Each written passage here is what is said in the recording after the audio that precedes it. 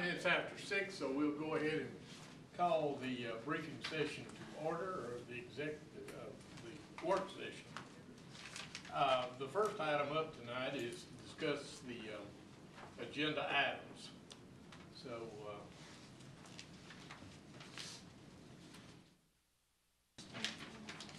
yeah.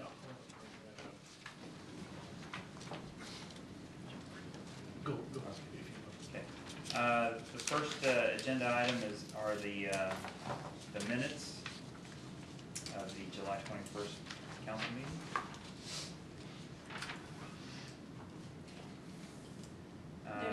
I'm sorry. And there is, yeah, I need to say on the minutes, there's one correction, and that's item number 3, WS. Trey Shanks of Freeze and Nichols, Trey, instead of Troy. So if y'all will make that correction. And that's the only one. Anybody got anything else they want to say about minutes? The next item on the consent agenda is an amendment to the 5-year fixed rental master agreement with Documation of North Texas. And this is to amend that contract and add another printer. And that 5-year total would be $14,820. And what that does is it adds another printer under our contract with them and replaces a current printer, and will also allow us to get rid of another printer in Public Works. So over the 5 years, it's a cost savings by reducing from 2 printers to 1 printer that will handle both functions. And it is we have budgeted those funds in the FY16 budget, so those funds are budgeted in the proposed budget. Questions on that? Anybody got anything they want to say about that? Cost saving? Cost saving. Okay, all right. Keep it going. The next item on consent is to enter into an interlocal agreement with the Council of Governments for actuarial shared services, and this is with the firm of Gabriel, Roeder, Smith & Company, and they have provided our actuarial services before. We're required to have an actuary do our analysis for our other post-employment benefits other than pension as required by GASB, so this will enter into a contract with them, with GRS, to do those actuarial services. And those funds are budgeted as well. And that is through the COG, as I said, an interlocal agreement, so they have we are able to get the rate that they are providing to all the cities through COG. Okay. Comments? Quick? That's a person. Okay, that won't be entered in. You don't want that on? No. Would you strike that from the minutes?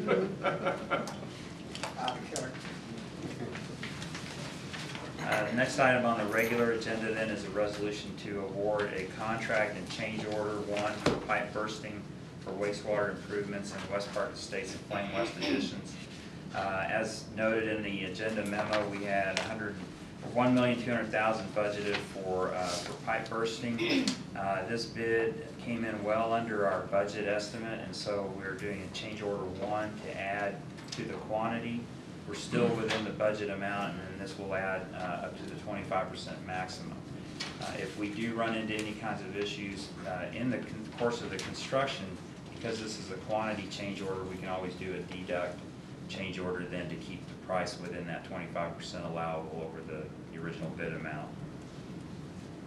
So we're not able to find qualified workers to do a pipe bursting crew?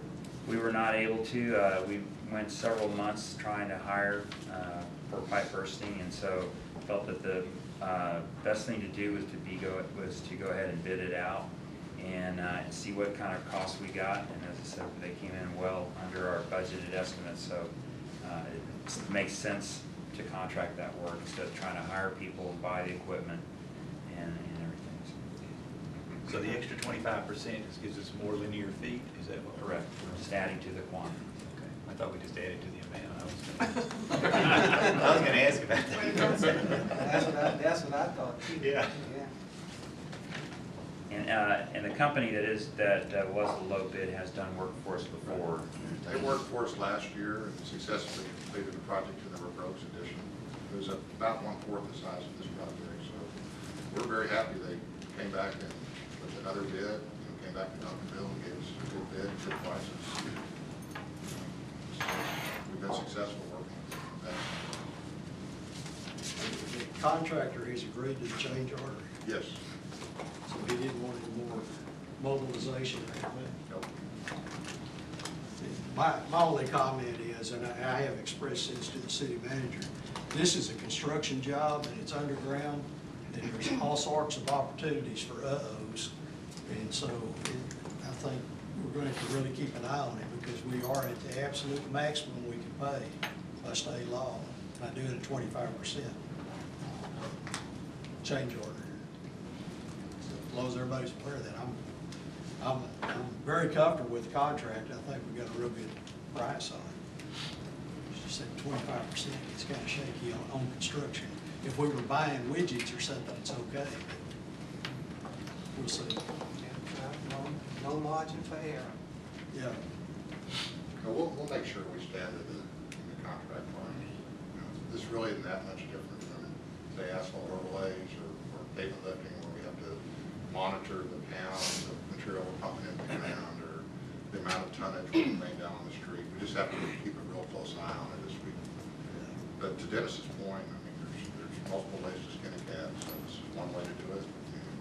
We're comfortable doing it, but we can do it other ways too. We just want to do as much as possible with good prices. Okay. The next item on the regular agenda is a resolution of the council to approve the proposal for city-paid employee and retiree medical and pharmacy benefits, and we are recommending Meritain Health. They are a subsidiary or wholly owned by Aetna for stop-loss insurance with HM Life, and for basic employee life and accidental death and dismemberment insurance with Cigna, and then adding long-term disability insurance with Cigna as well. We did a request for proposals, a request for bids. We got quite a few respondents on all of our insurance products, which was very good. And the bids were good. With our advisors, IPS, we chose these companies for the best benefit and the best cost. We are recommending to add long-term disability for all employees. Currently, it is a voluntary and employee paid premium, but the cost of that was very small. We feel like it's a good benefit to offer our employees. And also by selecting that with Cigna, it gives us a multi-line discount on the other insurance products. So the actual cost then is not as much as what that $30,000. It's actually less than that because of the discount for the other insurance products. What term you put in there for it to kick in? 90 days or what? For the long term? Right. 180. 180? Okay, okay. So will this change the benefits for the retirees at all? Selecting these companies does not change the benefits, but what we are looking at is a change to the premium structure for retirees by reducing the retiree dependent coverage by 5%, or the city's portion by 5%. And that is to just bring it down more in line with what our contribution for the retirees themselves. And as we talked about before, the issue with retiree health insurance is that under GASB, we have to account for that as a liability. And so what we're trying to do is to get our retiree costs down to more manageable amounts, and that was one way to do that without making it a total burden on the retirees by forcing them off or forcing their dependents off of the city insurance. And I think when we give the presentation, Jennifer has some information on what those costs look like, and also comparisons on our retiree rates compared to the other best Southwest cities. And actually our retiree rates are still much or better than most of the other four cities, even with that 5% reduction in city costs for the retiree dependents.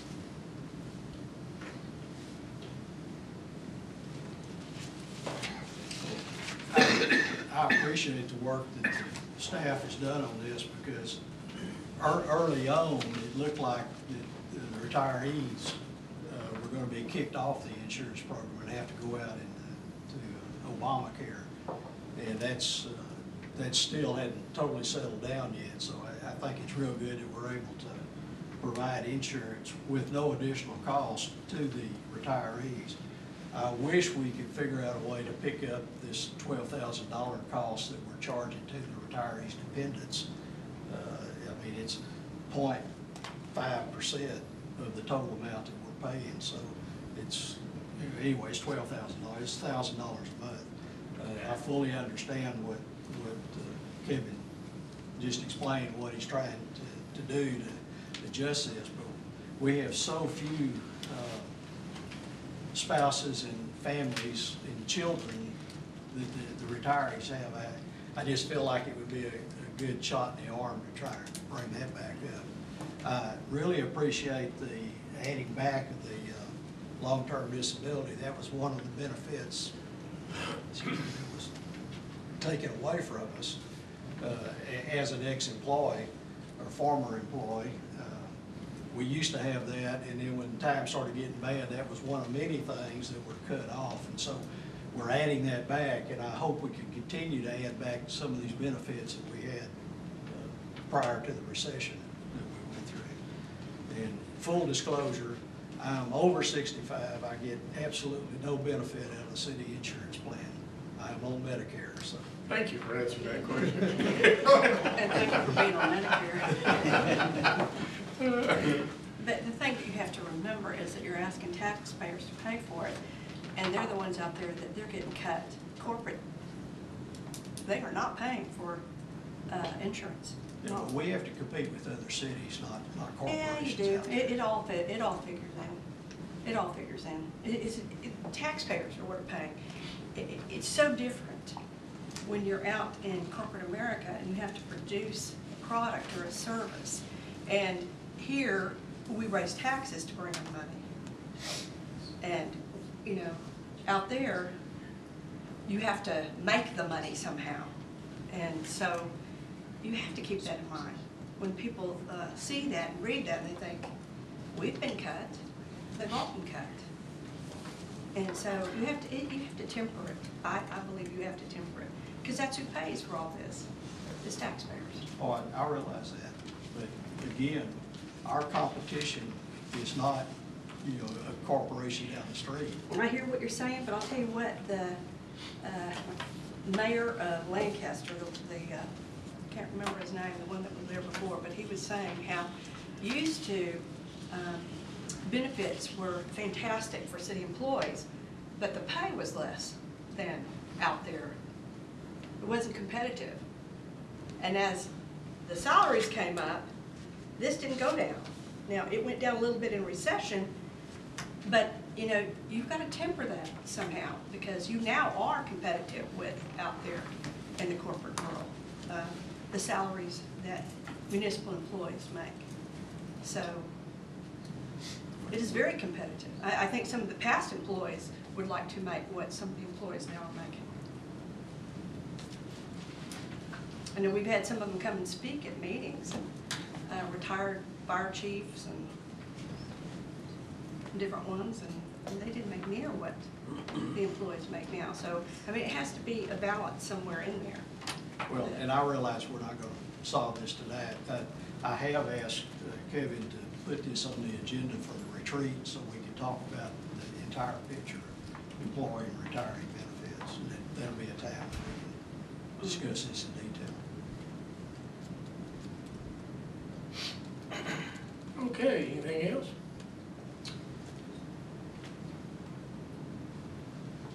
Okay. The next item on the work session briefing is to receive the quarterly update from our Parks and Recreation Department. So, Bart. Thank you, Kevin. Pulled up the agenda today and I saw I was the only presentation for the briefing session. So following this report, I do have about a 45-minute presentation on fertigation and its benefits to the propagation of rhizomes. That we'll go through. So, We're all right. You may be the only one in the room presenting. Mary's trying to think how to put that in the minutes now. I'll spell that for you. I'll spell it for you. So, all right. This slide is talking about our staffing changes over the last 3 months. I'm very proud of it because it's got a lot of white space. We have not had a lot of changes in the Parks and Recreation Department of staffing. We do have one significant addition to our staff, and that is David Codispoti, who is here with us tonight. I want to make sure I got to put the right picture up there, I think. He sent me several to choose from, but I chose that. So that is David, and he's been a great addition to our team in making sure that our park staff stays on point, and he does an excellent job of maintaining our parks. We had one recent crew member from our irrigation staff leave us for the city of Dallas. He had a career opportunity that he couldn't pass up, so he left us here recently. We've made some, we've had two,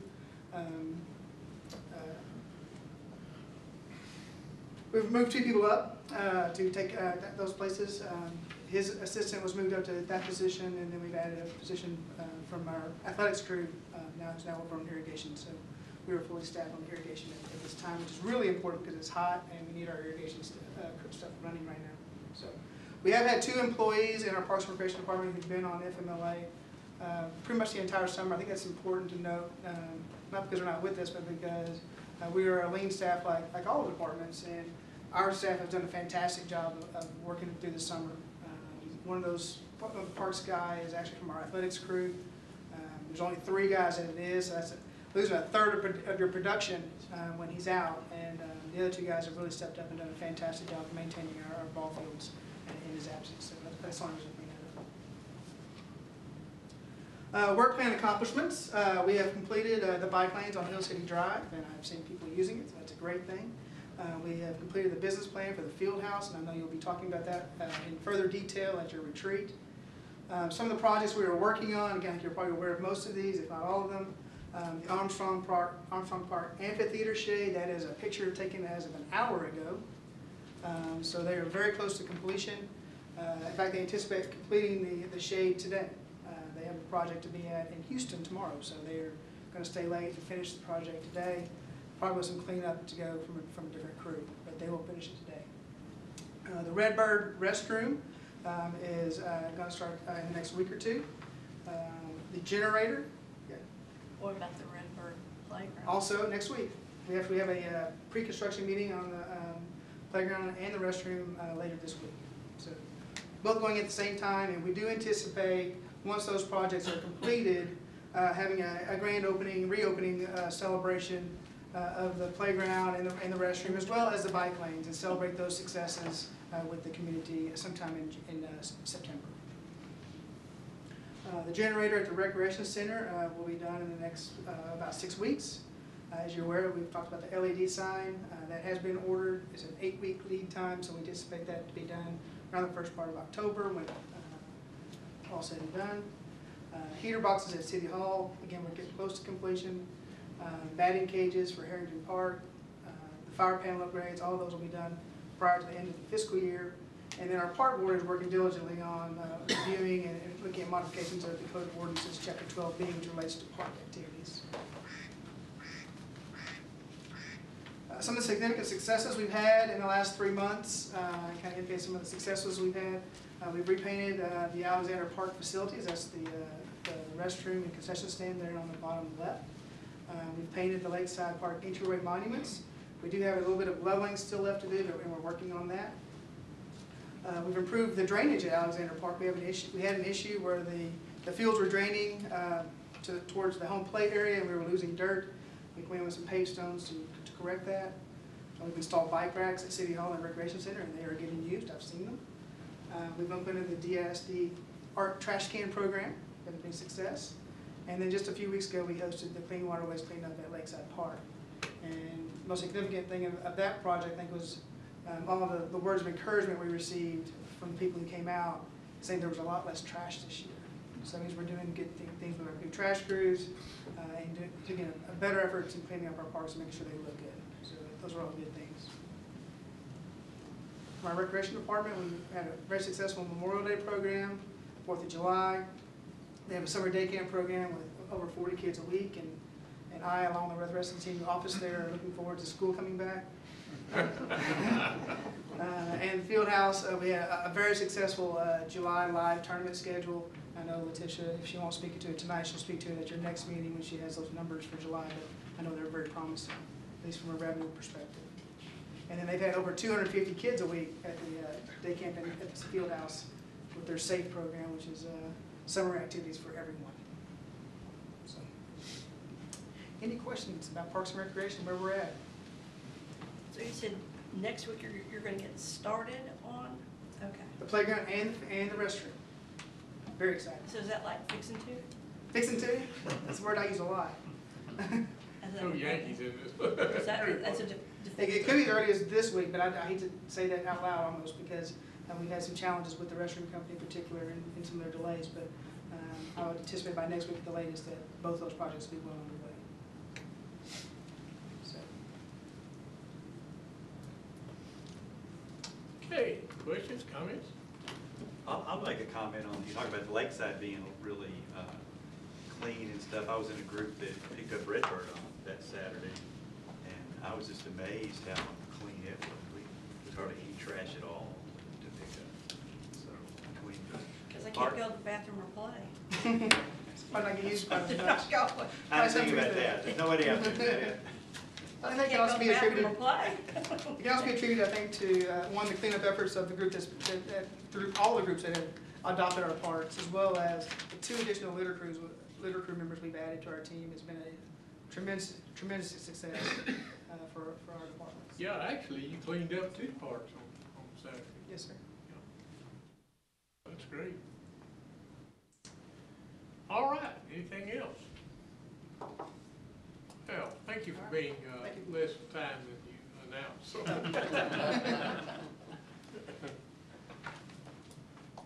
Okay, our next item is 3ES. And the city council shall convene into closed executive session pursuant to section 551.0711 of the Texas Government Code to meet with the city attorney concerning pending legislation to wit Garcia versus Duncanville, DC 15-5759, 68th District Court of Dallas County, Texas, and B, Watson versus Allen et al., 415-CV-335A, United States District Court, Fort Worth Division. So at this time, it is now 6:27, and we will convene into executive session. And I will call our city council meeting to order. We appreciate your being here tonight. Hopefully we can move right on through our agenda and be able to get out of here at a decent hour. Our first order of business tonight will be our invocation. It will be led by Pastor Gordon Butler. He's the associate pastor of the Crossroads of Life Church.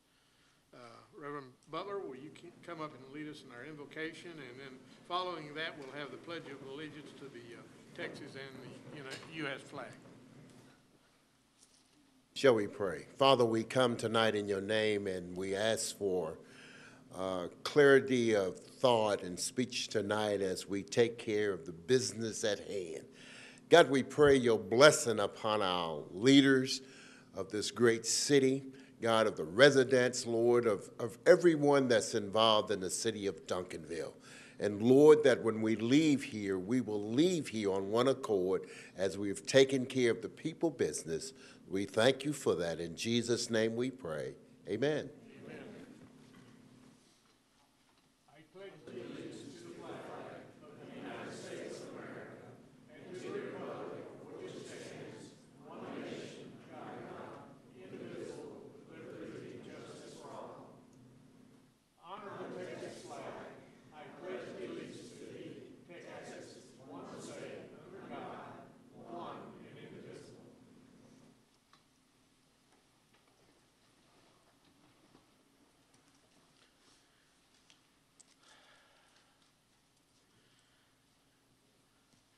My mayor's report tonight will be reporting on something that opened last Saturday night in Main Station.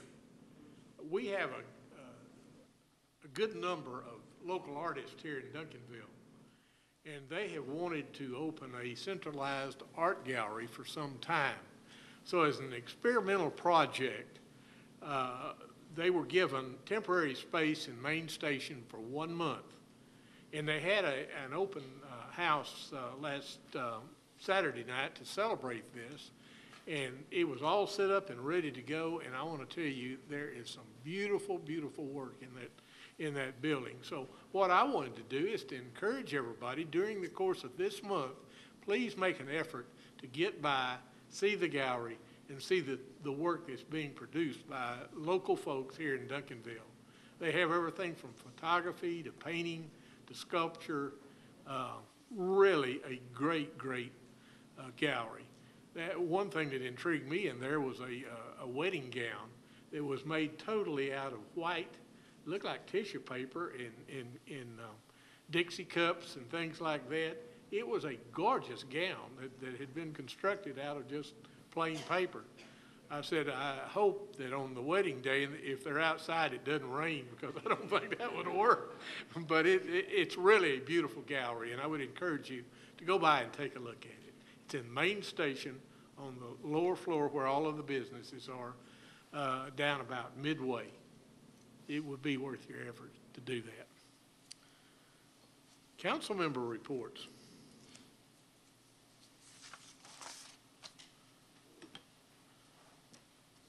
Councilman Rutherford? I'd just like to, we talked about in the briefing session about the Parks and Recreation Department. I'd like to just thank everybody that came out last weekend to help clean up 2 of the parks in Duncanville, Lakeside and Redbird Park. I was mainly over in Redbird Park, and I was just telling everybody that I was really impressed with how clean the park was even before we got there. So I think the city and then the volunteers are doing a good job. And then the people that are taking part in the park, even though Jameson had a good reason, since there's no bathroom yet over at Redbird yet, there's maybe a lot of people going over there, but it was very clean, so. Councilwoman Jameson? Well, just to follow up to what he said, and we were also told in briefing that we will have our bathroom and our playground equipment starting next week per BART. You heard it.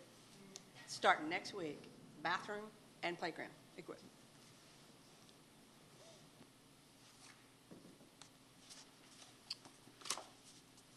Okay, that's all of our council member reports tonight. They must really want to get out of here early. City manager report? Thank you, Mayor. I would like to highlight the accomplishments of some of our first responders, and especially Duncanville Police Officer Jerry Christensen, and then our firefighter EMS personnel.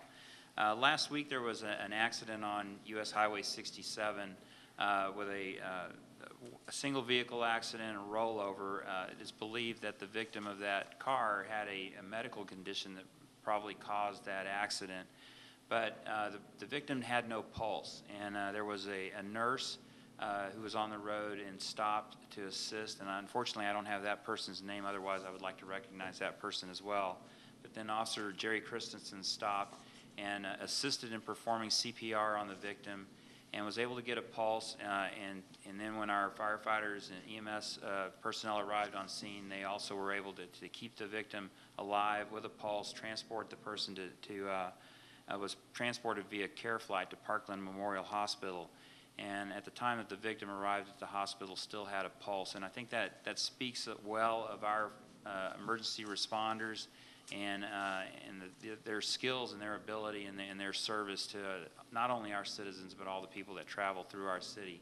And so I would like to thank them, and especially for their efforts. And so I just wanted to recognize them in this comment. Thank you. Thank you, sir. I have 3 proclamations tonight, so I'm going to come down and present these down at the podium there.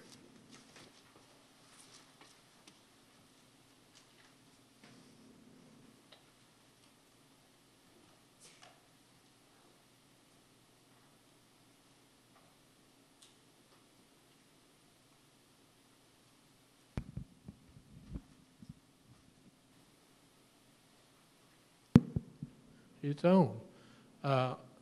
Officer Mayberry's not here tonight, is he? Is he? Come up here, sir. Let's recognize you and your family, if you've got anybody here. Thank you, sir, for what you do. I think it's tremendous, and there was a life to be saved, and you did it. Chief? Ladies and gentlemen, the police department acquired a robot from the military surplus program. It was a robot that was given to the police department at no cost, but we could not get the remote to talk to the robot. And essentially what we do is use this piece of equipment in situations where it's too dangerous for a police officer to go inside. And so we were able to reach out to this young man, and he did a remarkable job of getting the remote to talk to the robot, and we could not do it. And so we wanted him to be recognized. He's an outstanding young man. We're very proud of what we did, and I think the whole community should be proud of him. And in addition, Mayor, Congresswoman Eddie Bernice Johnson read the article, and she wanted me to recognize this young man by reading the letter. It says, "Dear Adrian, please accept my best wishes and congratulations for the assistance that you were able to give the SWAT unit of the Duncanville Police Department. You helped them tremendously, and all of the people of North Texas are extremely proud of you and your accomplishments. Adrian, you represent the future, and I encourage you to continue the path of academic and personal excellence that you have established for yourself. This world is in great need of your great talents, and I am certain that you will continue to share them with others. Please give my rewards to members of your family, to your mentors and friends, and in the Duncanville Police Department, and to your classmates. Thank you for being a marvelous young man."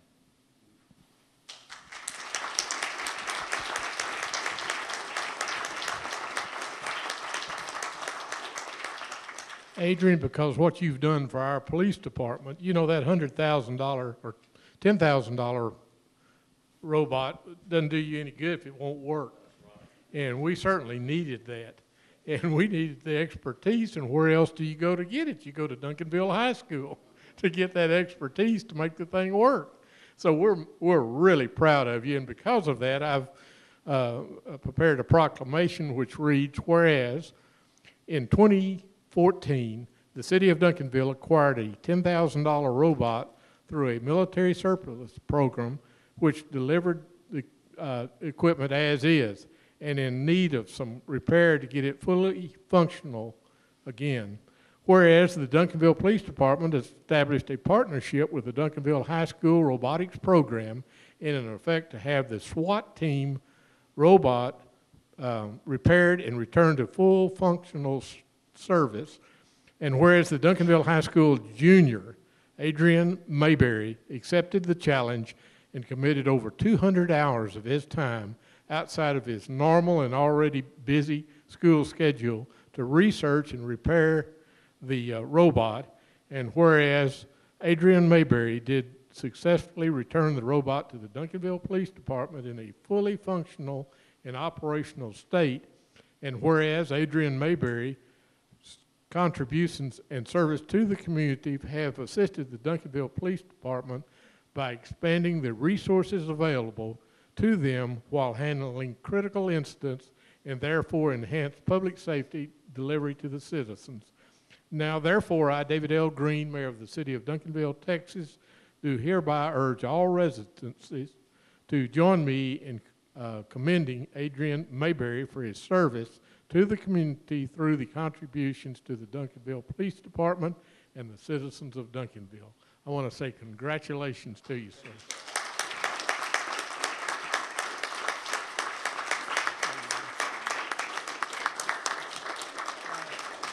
Do we want to get a picture?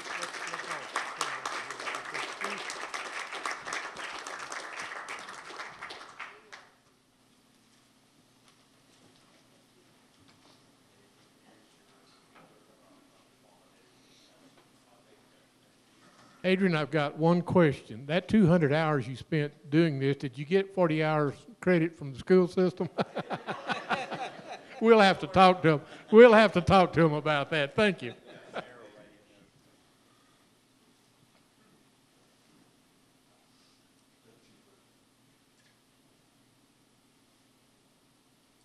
The next proclamation pertains to Keep Duncanville Beautiful and the Property of the Month. So I'm going to ask the president of the Keep Duncanville Beautiful Board if she will come up, and we'll make this presentation. And the members that are here tonight from the Inwood National Bank, would you please come up? Do we have them? There.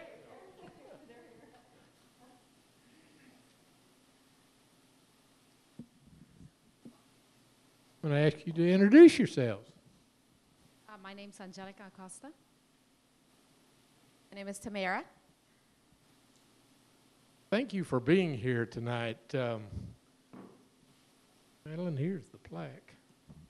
I've prepared a proclamation which reads, whereas the city of Duncanville is committed to improving the physical quality of community life, and whereas the Keep Duncanville Beautiful Board was established to promote this commitment, and whereas the mission of the Keep Duncanville Beautiful Board is to empower Duncanville citizens and businesses to take the responsibility for enhancing their community environment, and whereas each quarter the Keep Duncanville Beautiful Board recognizes one commercial property within the city for significant improvements to the exterior portion of the property, landscaping improvements, and or long-term maintenance of the property that exemplifies high quality standards, and whereas the Inwood Bank located at 219 East Camp Wisdom Road has been selected as the property of the month for August 2015. Now, therefore, I, David L. Green, Mayor of the City of Duncanville, Texas, do hereby urge all residents to join me in congratulating the Inwood National Bank and commending their business for contributing to the beautification of our city.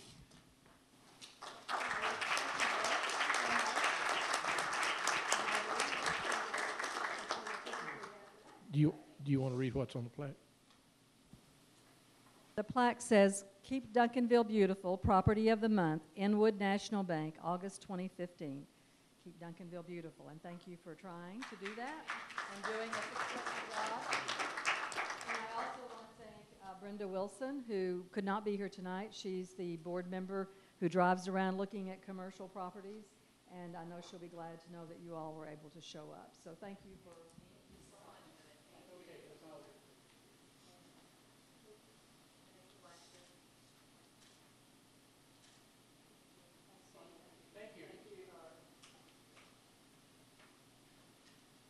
And the third proclamation is very dear to my heart. Do we have someone here from the Social Security Administration? Please come up and give us your name, please. I know because he cannot pronounce my name, so he repeated back to me. My name is Angie Ho Kwang, and I represent Social Security Administration to be here with you tonight. Angie, I knew how to do that. I prepared a proclamation which reads, whereas on August the 14th, 1935, President Franklin D. Roosevelt signed the Social Security Act into law, and whereas Social Security is a social insurance program under which workers earn coverage for retirement, survivors, and disability benefits by paying Social Security taxes on their earnings, and whereas Social Security serves a vital financial protection for working men and women, children, those with disabilities, and the elderly, and whereas Social Security also administers the Supplemental Security Income Program, which is funded by general revenue and provides cash assistance to the aged, blind, and disabled persons who have very limited means, and whereas the Social Security program is the cornerstone of economic protection on which workers can build a comfortable retirement through pensions, insurance, savings, and other income, and whereas Social Security is committed to providing the American public choices for conducting business with the agency, the Social Security website offers online service applications, and the program information for beneficiaries, employees, and the public. And whereas My Social Security allows people quick, convenient, and secure access to their personal Social Security records. A personal My Social Security account is a valuable source of information beginning in employees working years and continuing throughout the time they receive Social Security benefits. And whereas the City of Duncanville recognizes the importance of Social Security benefits to the welfare of its citizens and joins the Social Security Administration in celebrating its past and building its future. Now, therefore, I, David L. Green, Mayor of the City of Duncanville, Texas, do hereby urge all residences of the City of Duncanville to join the nation in celebrating Friday, August the 14th, 2015, as the 80th anniversary of the signing of the Social Security Act. And I want to say personally, thank you. I enjoy my Social Security.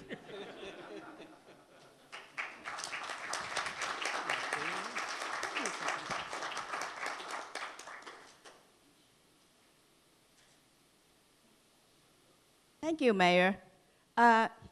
He read everything I should say to you.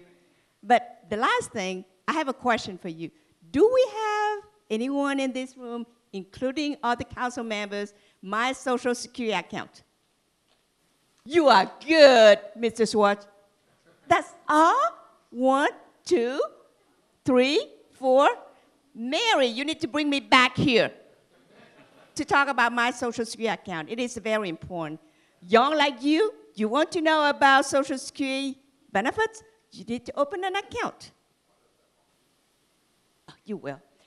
Mayor, you want to, in case that you lose your Medicare card, you need to have a Social Security account to order a replacement Medicare card online. And thank you so much for having us today. To celebrate our 80th anniversary, Social Security Administration anniversary, not the 80th birthday of Mayor or Angie. Thank you. I want you to understand that that act was put into effect prior to my birthday.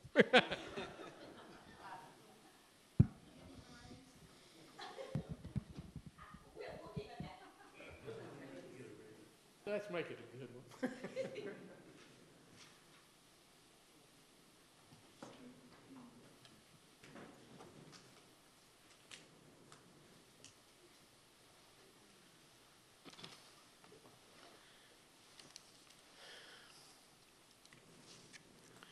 Item number 10P is to receive the financial report as of June 30, 2015.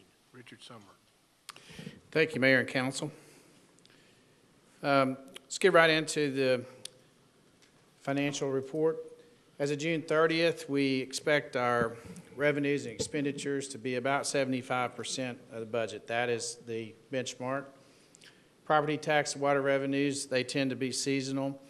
And I'd like to remind everyone that tax comes in very early in the year. Our financials will reflect that we've received about a little over 98% of our property tax already, and that's not untypical.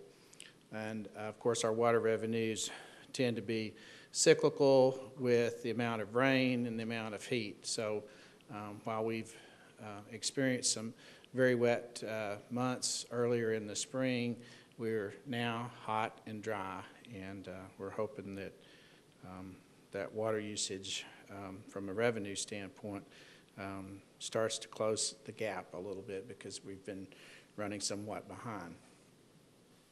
So if we look at the general fund outlook, our available fund balance as of June 30th is $2.9 million in excess of the 75-day fund reserve. So we're sitting in a very nice position. Property tax revenues, as I reiterated, are 98%, a little over 98%. And property tax revenues about 6% higher than the same time last year, and that was primarily an increase in taxable values.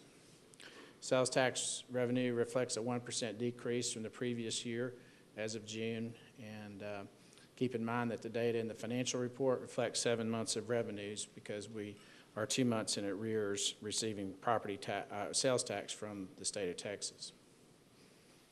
So this chart will set the tone for the charts to follow.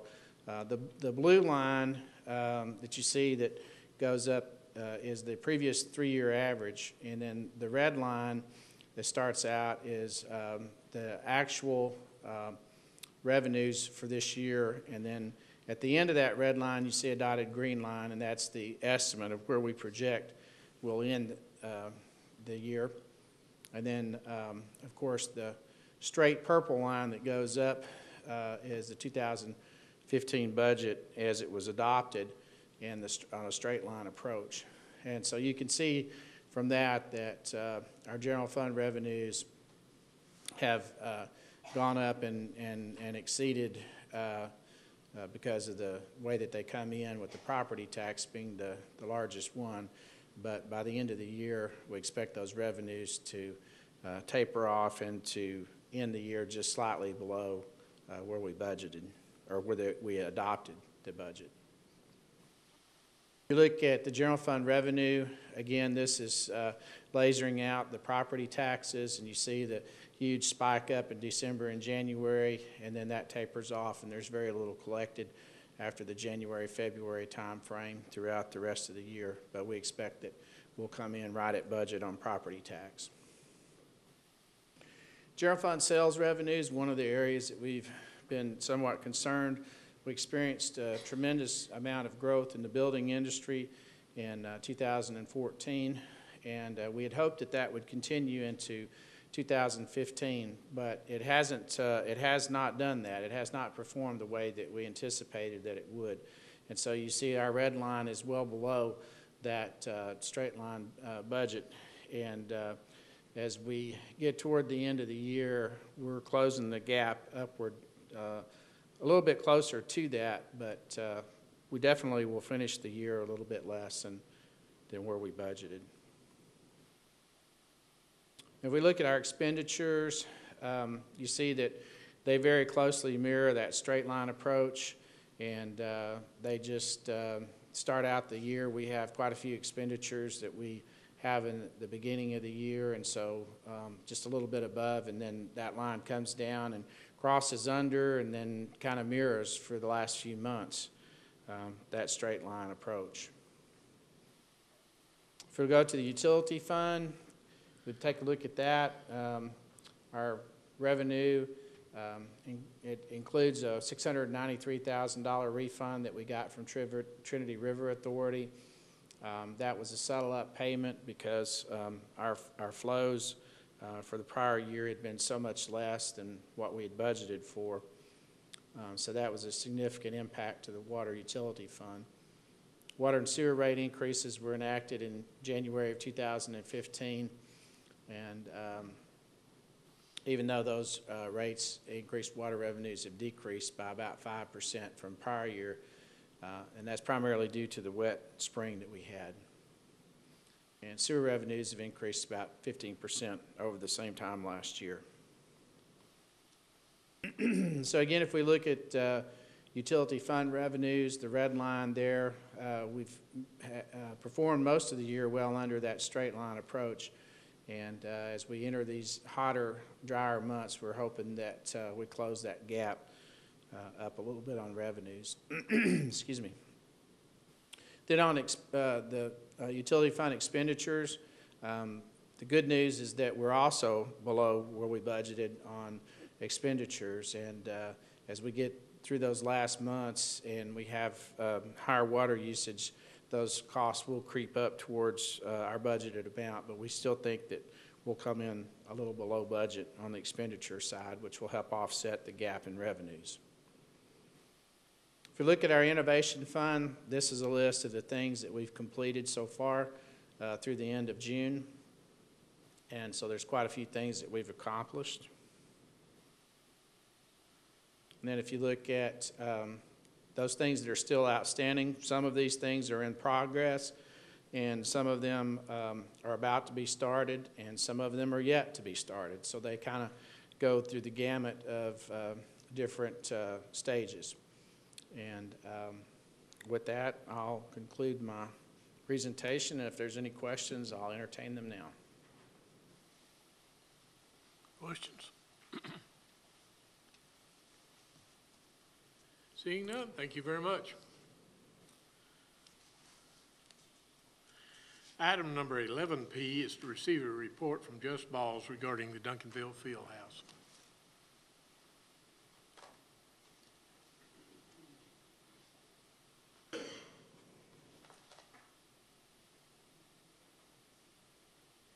Good evening. I have the June report from the Duncanville Fieldhouse. June's been a busy month for us with the new programs that we're implementing at the Fieldhouse.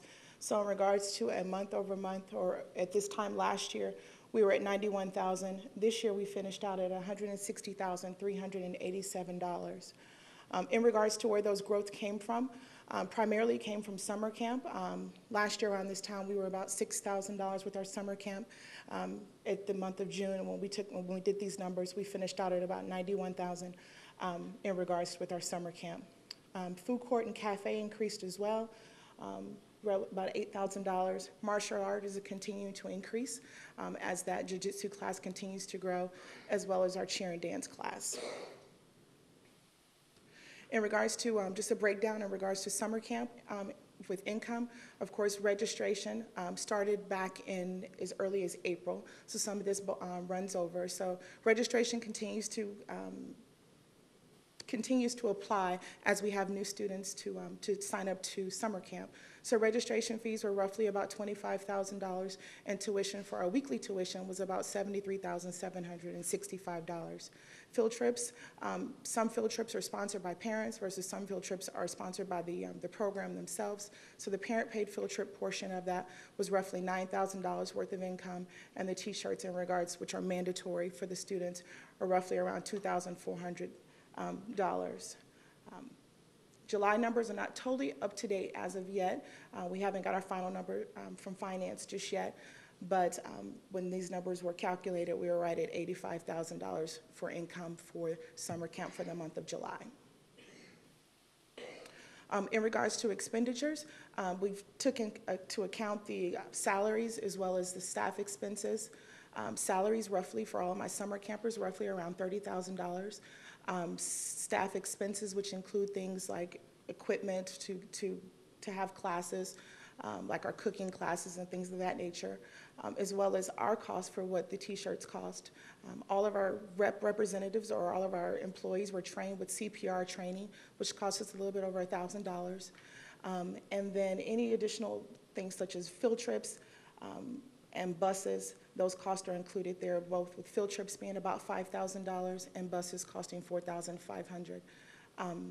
So total expenses right at $45,000, which is roughly giving the summer camp, with extrapolating the expenses as well as the revenue, giving about a $50,000 profit for the month of June. In regards to upcoming event, I went as far as to, of course, we're in August at this point. We have our Masters League basketball tournament, which is going to be the first time we host the Masters League basketball tournament. It's an older division. Currently, we have Masters League basketball games on Sundays, but this is going to be the first time we actually offer a league basketball tournament, and that's coming up on the 15th and 16th. Duncanville's own Perry Jones, he's going to host a basketball camp. He graduated from Duncanville High School. He's coming back here on the 18th through the 20th and hosting a basketball camp at the Fieldhouse. He was with Oklahoma City, now he's with the Celtics. Summer camp, of course, ends on the 21st. Woo. And basketball combine as well as the skill camp is going to be on the 21st and the 22nd. And then we're in the process of planning another back-to-school event. Just to give you some updates in regards, again, to summer camp highlights, at our highest point, we had 360 registered. On average, we have about 240 weekly attendance. Some of them go to see grandma back and forth. Some of them might, be with a different parent from week to week, so it kind of fluctuates. Summer camp, again, the students range from 5 to 14. They do, of course, they have bi-weekly field trips, and most of the students are from the Duncanville and surrounding areas, including Cedar Hill and DeSoto. Just to give you a heads up, we're in the process, of course, since we had such a great response for summer camp, we're still trying to capture some of those for our after-school program, and these are just a sign-up, or just so we're starting to advertise our after-school program in hopes to capture some of those same students. And that can be, you can register for summer camp online. I think that's all I have for you. If you have any questions? Thank you very much. Oh, John. Hi. Hi. I just would like to ask you about we had talked about before what you were charging. For summer camp? Summer camp, and then if you're talking about an after-school program, so that you would be not, how can I say this? So that any kind of daycare would not feel like they were in competition, but that you were as high as they were, and also in order to recoup. Yes. In regards to summer camp, we are relatively, we did a market analysis to everybody kind of who was around in the area. For the most part, summer camp, if you're a single child, it's $85. If you're a city employee or you're an ISD or a teacher, any type of city employee goes down to $75. Of course, if you have an additional sibling, you get a sibling discount, which is roughly about 10% discount. Most of our families there have between we have quite a bit of dual families in our summer camp program. As far as our after-school program, we're around that same rate. We're about $75, which is a little bit cheaper than that of the local daycares. But what we implement with that as well is you kind of give them an a la carte selection in regards to picking what sport they'd like to do before mom and dad picks them up. So of course we pick them up, we do tutorials for at least an hour, and then you go to a sport of your choice. So when mom and dad pick you up, you've already done your homework and you've already finished your sport and you're ready to go home. So that's the reason why we have that $75 mark for that point. So it's still $85 and $75 for employees? Yes, ma'am. And that is a little bit cheaper than our local daycares. Okay, and that still covers all the costs that Yes, you sir. incur? I mean, yes, ma'am. Yes, ma'am, it does. Okay, thanks. Anyone else? Thank you very much. Thank you. Item number 12 is citizens' input. City Secretary, do we have any cards tonight? Okay, well, we'll dispense with that. Item number, the next items will be consent items. That would be 13C, 14C, and 15C. And I'll ask the City Secretary if she will read the captions on those. 13C, consider the minutes for the July 21st, 2015 regular City Council meeting. 14C, consider a resolution of the City Council of the City of Duncanville, Texas, approving the First Amendment to the 5-year fixed rental master agreement for replacement upgrade multifunctional copier with documentation of North Texas, Inc., provided in Exhibit A, in the amount of $14,820, authorizing the city manager to execute the necessary documents and providing for an effective date. 15C, consider a resolution of the City Council of the City of Duncanville, Texas, approving the terms and conditions of an interlocal agreement for cooperative purchasing with the North Central Texas Council of Governments for actuarial shared services, authorizing the city manager to execute all paperwork and necessary documents and providing an effective date. Council, you've heard the captions read. Is there a motion concerning these? Move to approve. All right. Second. There's a second. There's one item that I wanted to make sure that you included in your motion. There was a correction on a name change to the gentleman from Freeze and Nichols. It was listed as Troy, and it should be Trey, and so I assume you'll accept that change. Okay, seeing no other thing, will you please go ahead and vote? Thank you very much.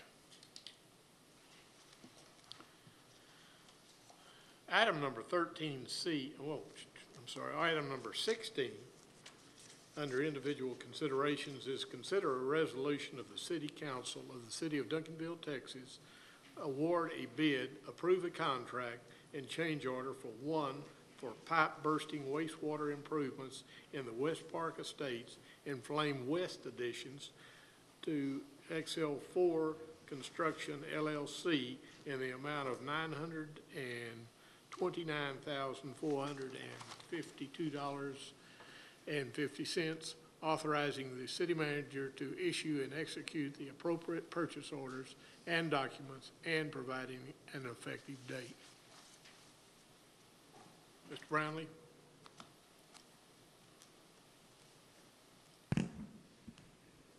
Thank you, Mr. Mayor and Council.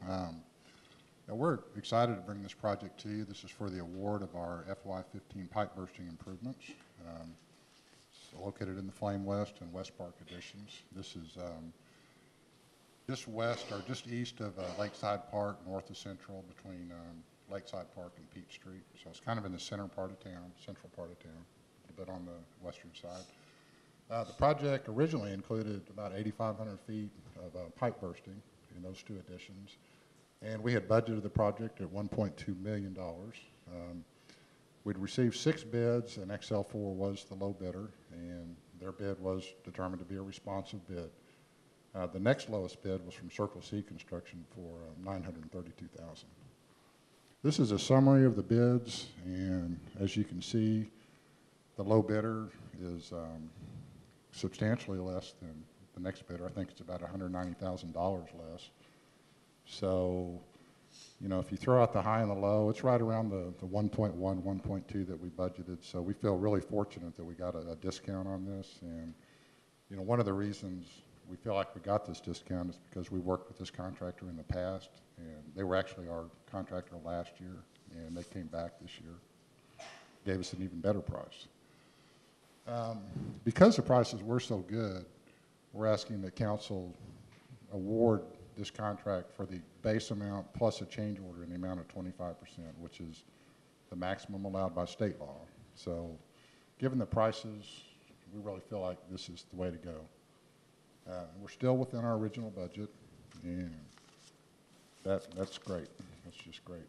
Now what we're doing is we're adding additional footage to the project. So we're going from about 8,500 feet to 10,000 plus feet of pipe. So that's meets and exceeds our original goals to do 10,000 feet this year.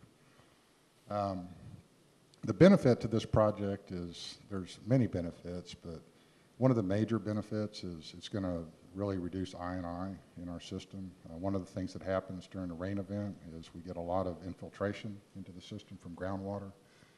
And because the pipes aren't sized to convey the sewer and the groundwater, it comes back up through the manholes and overflows back into the creeks, which is a no-no environmentally. We don't do that. We try not to. But it happens, and the way to correct this is the kind of projects that we're doing. To summarize, the Horn Branch Drainage Basin, it goes through Lakeside Park. That's kind of the upper end of it. We're going to be in the West Park and Flame West additions. We had about 8,500 feet in the original project. We're adding over 1,700 linear feet it'll be over 10,000 feet. The benefits to the project will include not only the I&I, but we spend a lot of time maintaining pipes, cleaning pipes, and doing point repairs on pipes. And those activities we won't have to do any of that probably for another 25 to 50 years, hopefully. Dennis is looking at me funny. He says, no, maybe 10 years. But it will definitely cut down our time out on the job site. The total contract amount, including the change order, is still under $1 million, $929,452.50. This is the project area. It's a little bit difficult when we try to show you a part of the city, but if you could visualize Lakeside Park there on the left side of the screen, and just east of that, north of Center Street, is where our project area is. So, great project. With that, I'm open for questions. Questions? Councilwoman Thomas? I'd like for you to explain pipe bursting. Pipe bursting would be the act of physically bursting the pipe by pulling a tool leading with the tool through the pipe. You burst the pipe either just by statically bursting it with the force of the tube. There's other tools that actually are pneumatic, and they give you a little extra bang at the end of the pipe. We're not doing that. They tend to be loud, and they can also damage other utilities. But so what we're going to be doing is static pull. We start at one manhole, run a cable back, pull the tool through with the pipe behind it. So as the tool goes through, it expands the pipe. The new pipe follows in right behind it. The existing earth settles right back in, sucks right back in around the pipe, and we go back the same day, reconnect the services, and we're back in business. Mr. Brownlee, I understand that you can expand it quite a bit by doing that. You can, depending on the soil type and the type of pipe material, and you know, rule of thumb is kind of 2 diameters is pretty safe. You know, just say we're going from a 6 to an 8, that's 1 diameter. We could go to a 6 to a 10. It's not inconceivable to go to a larger size pipe, but you just have to be careful when you start doing that, because if you get stuck, you know, depending on where it is, it could be in a bad spot, but you got to dig it up regardless. So you want to be prudent, and you want to make sure that, you know, you follow the parameters that are out there. But yes, yeah, that's one thing we are doing. I failed to mention that. We are going from a 6 to an 8. We're leaving the 8 as 8 because it's hydraulically we're adequate, but the cost of an 8 is the same as a 6 basically, and it's easier to maintain, easier to get a camera in, and just basically just a little bit better pipe. Okay. Mayor Pro Tem Harvey. Thank you, Mayor. Appreciate you explaining the process of pipe bursting to us. What is the advantage of doing pipe bursting over the traditional method of replacing sewer pipes? Well, if you look at apples to apples, just say you're crossing a major road. You don't want to go open cut across that road because it would be very disruptive to the traffic and very disruptive to the citizens. So even under a minor street, or you know, just a residential street, or even going up an alley, it's still much less of a burden to the citizen because it's quicker and it's less digging. There's still some digging because you have to reconnect each service. So you dig a hole, you know, each individual house gets a little hole, then they fill it back in. But for me, and in addition to, usually you get a cost savings, not always, but usually, it's the speed and the lack of disruption. But you combine all those benefits together, and the prices we're getting this year, you just can't beat it. It's a good deal.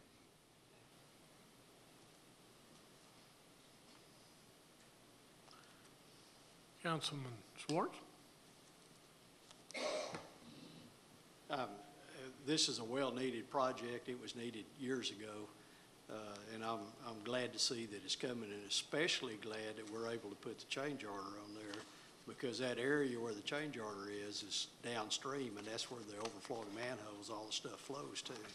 So I know in years past we've had a lot of problems there on Tanglewood, so I'm glad that we were able to get this in. The manhole at the outfall to that addition is a major bad actor. So this project is going to, we think, eliminate that problem. Yeah. There's one house in there that catches a lot every time we have a heavy rain. It's not good when the sewer overflows. and I've been retired 5 years. I want to bring up the caution that I brought up in the briefing session. A 25% change order is a maximum change order allowed by law, and we're going to have to be very, very careful that we don't have any overruns on this project. So hopefully this contractor will only have underruns and not overruns, and yes, sir. We'll end up with a little bit of money left.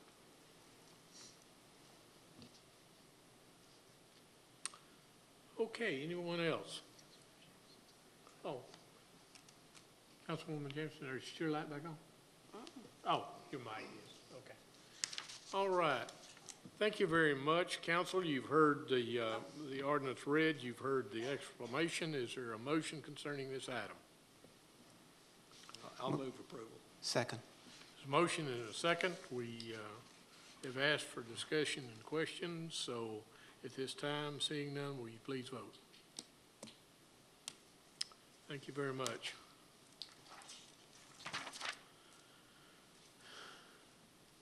Item number 17 is to consider a resolution of the City Council of the City of Duncanville, Texas, approving the proposal for city-paid employee and retiree medical, employee life, and long-term disability insurance with Meritain and Cigna, and authorizing the city manager to execute the necessary documents. Talking about insurance.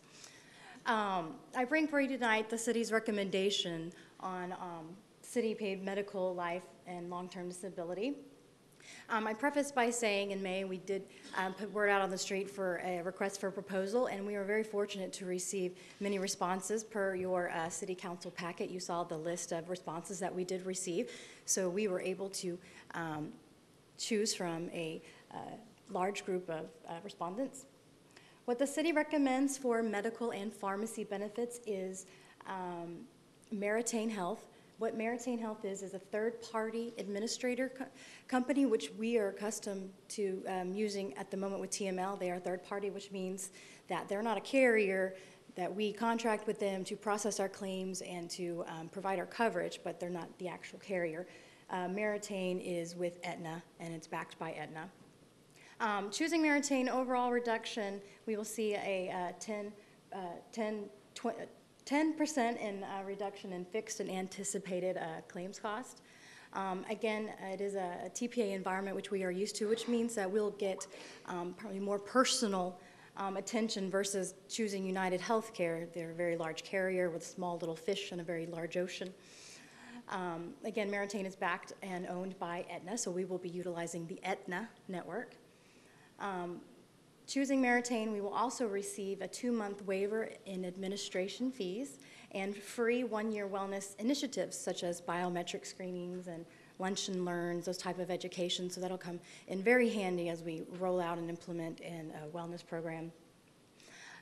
Doing a network analysis, what they call in the healthcare industry is a geo-access, which is data used to analyze the accessibility of healthcare networks. And within 10 miles of Duncanville, 97% of primary care physicians are within that network.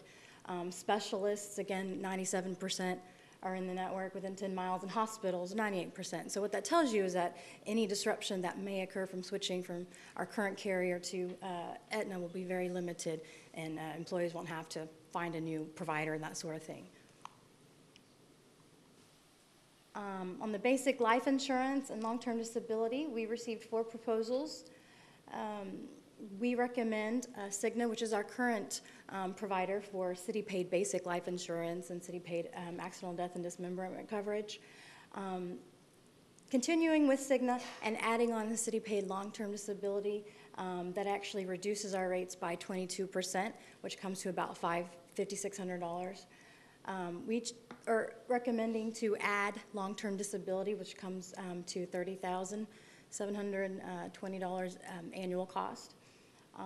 We, back in 2009, during that recession, chose to remove or to cut long-term disability to try to save some money with our benefits. So we're now trying to add that back.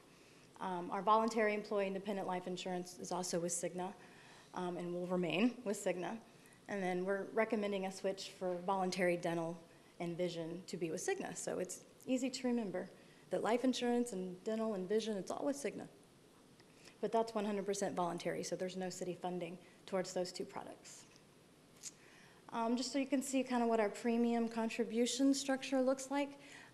Based on our healthy claims, this past year, our balance and the money that we have in reserves, we're not recommending any premium changes to the city, no recommended changes to the budget in that regard. We're not recommending any changes to city employee contributions. All will remain the same as it has been. So that's good news. For the retirees, what we are recommending is a 5% increase in the dependent portion. We pay a large subsidy on behalf of the retirees. And I had to break it out this way, which might be easier to read within your packet with the chart that our advisors, IPS, provided you, or provided. The increase really is not as significant as you may think. So when you're looking at the dependent portions for the retiring spouse, retiring child, retiring family, that increase is actually minimal. Comparing ours with the best Southwest cities, Lancaster, DeSoto, and Cedar Hill, Duncanville is in the green. This shows you what with the 5% increase, what our rates look like compared to their rates in those cities. So as you can see, we really are in line with what we charge retirees for their insurance. And then we're not proposing to make any plan design changes whatsoever to our plan this year. We were able to significantly change our plan last year, as you may remember, which is good. We're not having to make any changes there. So just wanted to show you a brief snapshot of what that looks like. So, any questions?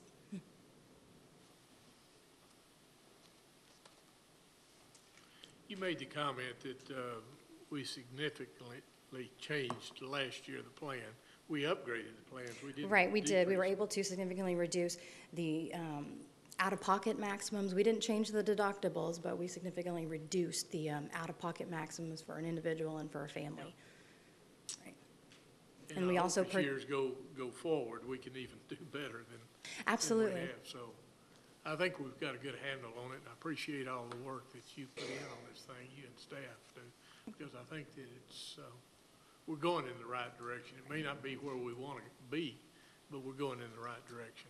I also want to make a note, if I may. I mean, we're continuing to keep the gap insurance, which we added last year, which helps those on our PPO plan to provide cash flow in the event that they do have to go inpatient or outpatient procedures that affect their deductible. So we're able to continue that as well to help them with their cash flow. Good, good. Councilman Swartz?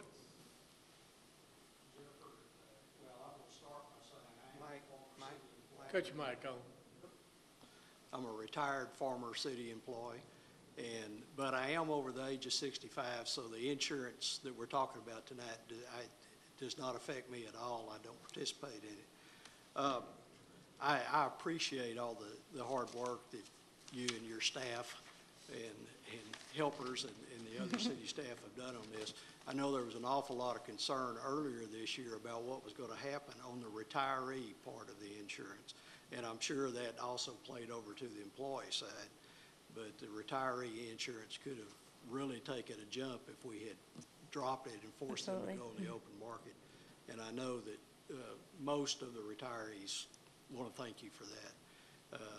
I appreciate the fact that we're able to add back the long-term disability. That was a benefit that it disappeared during the recession. I'm glad we're able to get it back. There's other things that I want to get back to. We're not going to do it tonight, but I want to continue to have us work on that. But I primarily just want to thank you for the work that you did on this and helping keep this cost down as much as you did. Anyone else? Thank you very much. Got off easy. Item number 18 is to take any necessary appropriate action as a result of the closed executive session. Oh, it is a resolution, yes. Okay. You've heard the exclamation. You've heard the caption. Is there a motion? Mayor, I move for approval. Okay, there's a motion and a second. Any further discussion? If not, will you please vote? Oops. It's the wrong button. Sorry about that. Okay, thank you very much. Item number 18 is take any necessary or appropriate action as a result of the closed executive session. There was no action taken in the executive session, so that item number 18 will not be necessary. And item number 19, I guess, is adjourned. We are adjourned at 8 o'clock, straight up and down.